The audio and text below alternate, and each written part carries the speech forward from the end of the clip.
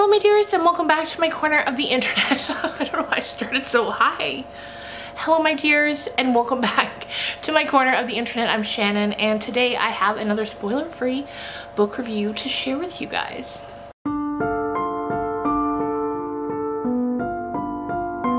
And today we are talking about The Handyman Method by Nick Cutter and Andrew F. Sullivan. I was able to get my hands on an early copy of this book thanks to NetGalley, and I was excited to read it. I hadn't read anything by either of these authors before, although I'd heard a lot of really good things about Andrew Cutter. And this book sounded right up my alley. It's a bit of a haunted house story, and yeah, I was excited to see what it was all about. So for these spoiler-free reviews, we'll do just a basic synopsis. Then at the end, I'll tell you briefly kind of my thoughts and who I'd recommend it for.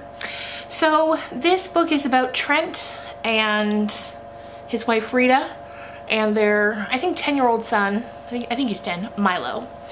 And they move into a brand new house, brand new, just built.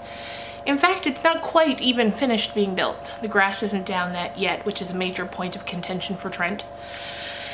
And they're excited. Trent specifically is very excited to get into this new life of owning his new home.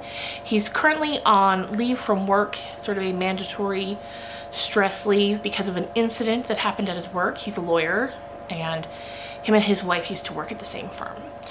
So now he's excited to kind of dig his hands into this house and enjoy his time off.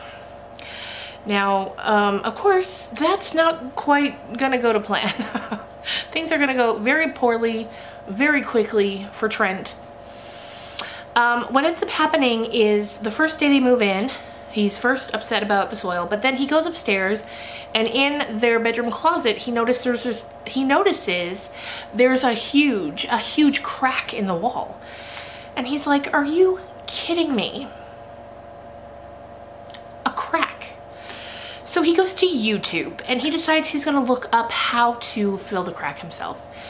He's like, the contractors, they gotta finish what they're doing. I'm not gonna bring this to them. It would take forever. It'd be quicker, easier if I do it myself. So he finds this YouTube channel hosted by a guy named Hank. And what do you know? He's got a video, just the video Trent's looking for, on how to fix a crack. And Trent really starts doing a lot of different projects around the house, and what do you know, there's a video from Hank for every single project he wants to do. And from there, things really just, they don't go great. They don't go great. And things are getting weirder and weirder in the house. They're affecting not just Trent, but also Milo. Not Rita so much.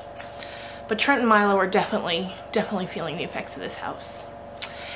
And this one comes out in August, again on August 8th. This is the third spoiler-free review I've done in a row now where the book comes out August 8th. I got one more coming up. It's gonna be a banger of a day for book releases. So that's the basic gist of the book. My personal thoughts were, I enjoyed it. There were some parts that I really had to skim through because, for my own personal taste, when things get a little too gory in a sort of body horror sort of way, I don't love that. And so I kind of skimmed over those parts. There's one, especially early on, that I was like, nope, I can't read that, and just skimmed over it. I also want to give a warning that if you're sensitive to any sort of animal death, maybe you wouldn't love this one. I don't like that personally either, but I know for some people it's no big deal. So if you don't mind that, I think you'd love it. I think it's an interesting story that's very well written. I loved really reading in the acknowledgements as well. Nick Cutter was talking about how he had wanted to collaborate with Andrew, and it started off they were going to do a short story. So this book started off as a short story. Then it got longer and longer. Eventually a publisher was interested, but they're like, you're gonna have to make it longer. So I'm sure that it's still a fairly short book. I think. I'm trying to remember now. Yeah, it didn't take me long to get through it. I think it's like between 250 and 300 pages maybe. But it's cool to think that it went from just a short story to a full-length novel, and I think the extra detail probably really benefits this story, although I could also picture it as a short story. Anyway, so I thought that was cool to read how it sort of came about.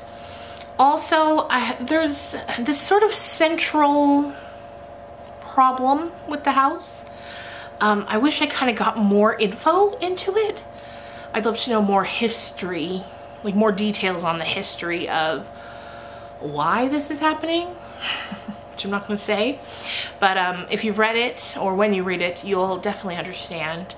All in all, I'm probably going to give this a 3.5 for me personally, rounded up to 4, just because of the parts that I've already mentioned. I wish we had a bit more background, and the body horror I just skipped through. But all in all, I think it's a really well-told story, and I think a lot of people are gonna love it. Love it, love it. And I enjoyed it. I enjoyed it quite a bit. So this is a quick one, just because it's hard to... These spoiler-free reviews, it's always a little hard to know where to stop without giving too much away. So next video, we're gonna be doing a full book talk on a book that's already out called, I think, The Marriage Act by John Mars. I haven't read anything by him before, so I'm excited to get into this one, and I know a lot of people love him. He writes sort of speculative fiction, and I do like that genre a lot. So yeah, keep an eye out for that. If you liked this, subscribe, like, leave a comment, tell me how you're doing, and yeah, again, mark your calendars, August 8th. Lots of great books coming out that day. So I will see you guys again real soon. Bye.